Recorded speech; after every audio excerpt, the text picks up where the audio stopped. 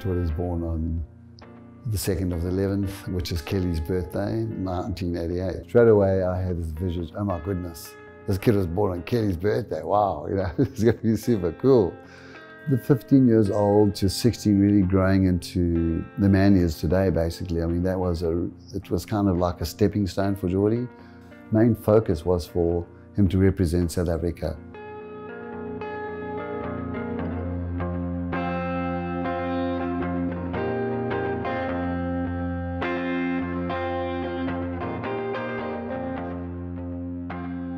I think for me, just being from South Africa is just something I'm extremely proud of. I've really got to thank my family for that, you know. Just kind of growing up here in Durban and them being involved in the surfing industry has really just molded and shaped the person that I am today.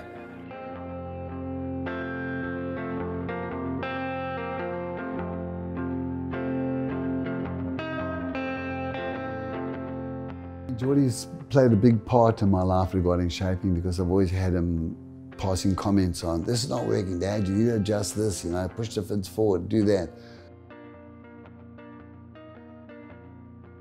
Well, my dad's been shaping for over 45 years, and so he's got so much experience for him to be able to relay that to me, and then vice versa for myself to be able to tell him what I'm feeling. I just love spending hours and hours in the factory, going over boards, just trying to, you know, make it 2, 3, 4% better every single time.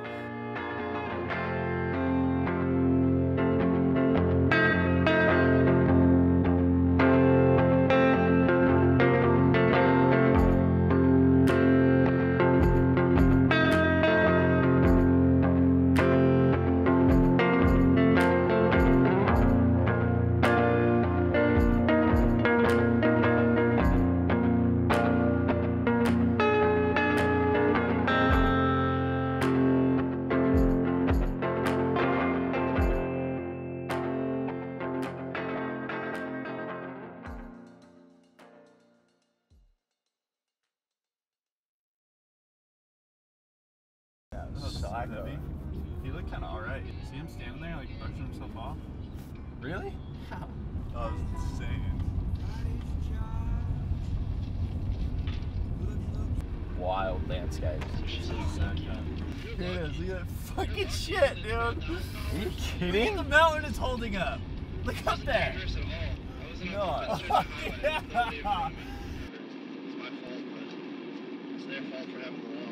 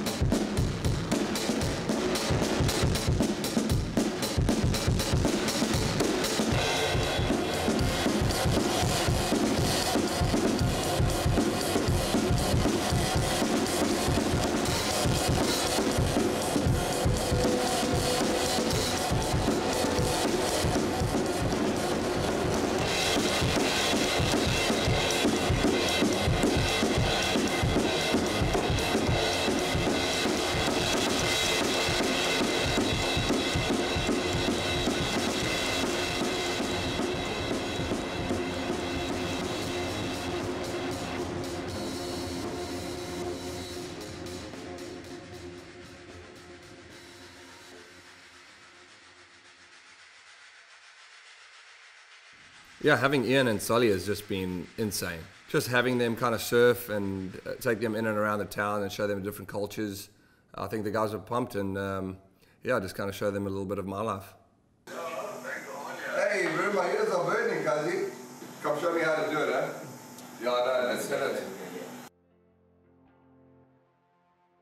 The country it's massive. There's so much golden land and opportunity and waves all the way along the coast, and we got a pretty cool little opportunity to catch up with Jordy and his family and sort of chase a few waves around.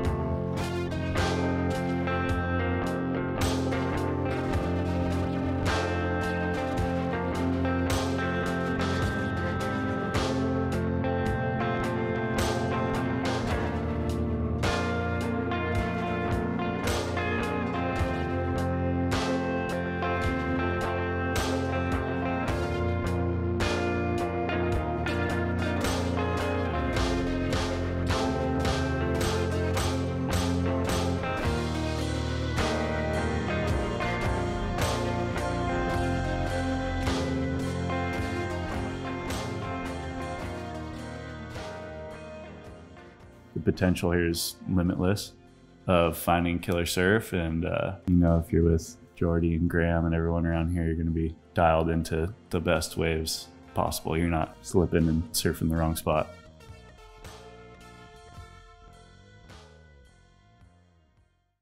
You have to be there on dark for the small little low push, and then wait for the evening session. Perfect. It's 3 red G-forces, loading up the cars, fucking getting on the road.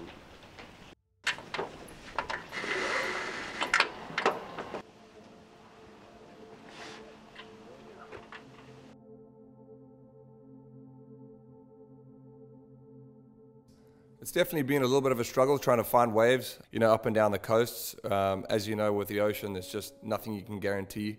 Yeah, the only thing left is just to kind of score some really good waves.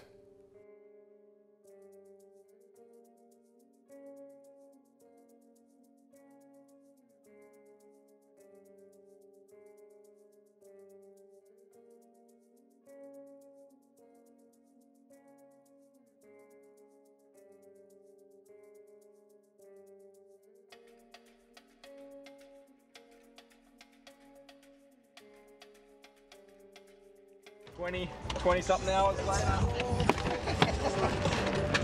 It's real clean. Wait, how nice offshore is this? I'm Shit, growing. once this thing starts bending on the inside, yeah, that's going to be going nuts. Oh, missed, dude. Missed.com. What's on the bottom?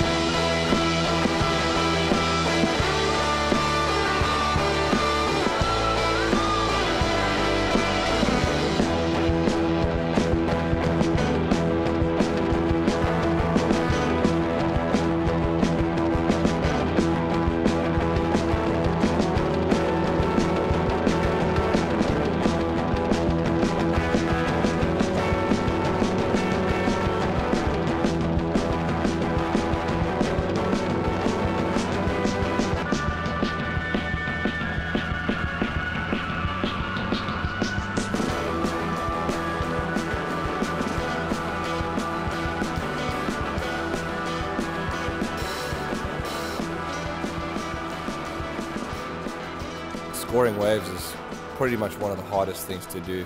I think we've really come on this trip with an open mind of not expecting too much and not having our expectations set too high. It's just to kind of take it every day as it comes and really just enjoy what's out there in that moment and have fun with it.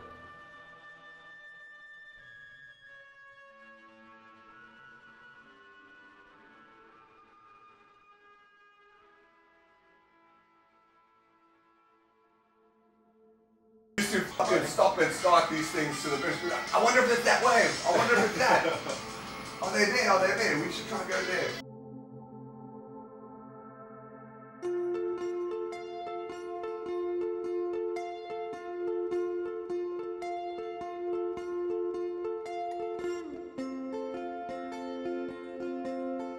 Pack of rhinos. In the middle of the road. It's called a crash. A crash of rhinos.